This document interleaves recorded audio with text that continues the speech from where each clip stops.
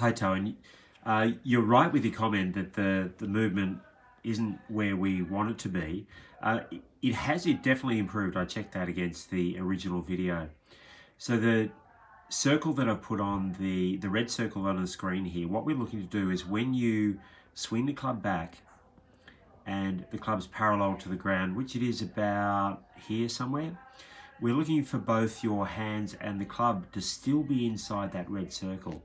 So as the club's swung away from the ball, your left arm has sort of moved away from your body. So it will actually be closer to your body. And of course, if your hand is at the bottom of that blue colored line there, then it would be in there. So the feeling to you is that when you get to this point here, your hands will probably be about, inside where that little blue circle is, and the club head is going to feel like it's sort of on the other side, almost on the other side of the line there where that other blue circle is. It'll feel quite strange to you. And then from there, as the club swings up, it'll feel like the shaft of the club is working quite steeply.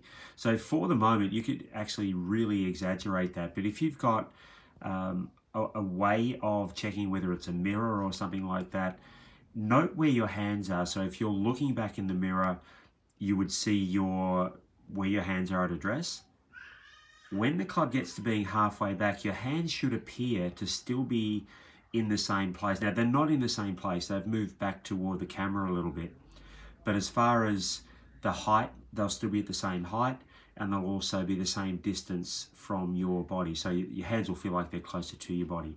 The club head will definitely feel like it's out away from your hands, like I said, just more toward where that larger blue circle is.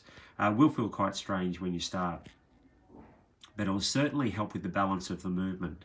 Now, when the club swings down from here, and I guess this is probably part 2 for us, the path of your hands should be roughly on this blue line here, so that by the time your hands get down the blue line to where the blue line meets the green line, your hands and the shaft should be on the green line.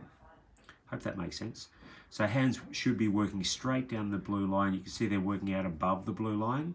And of course, that's going to throw the club out toward the ball. Now, you're doing a pretty good job of not really swinging the club a long way outside in. But of course, the challenge there is making that squarer contact.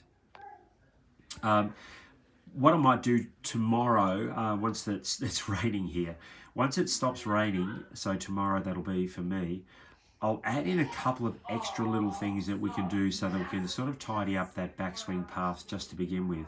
Once we get that, we get the balance of the club moving a bit better as you start back, that's going to make it a lot easier.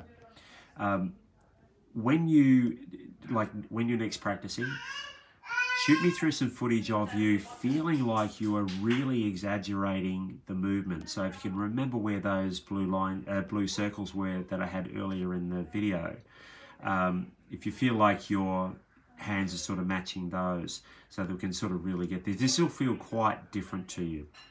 There might also be a slight change in grip pressure, but I'll use the video that I'll create tomorrow because that'll be much easier to demonstrate than just explain with words.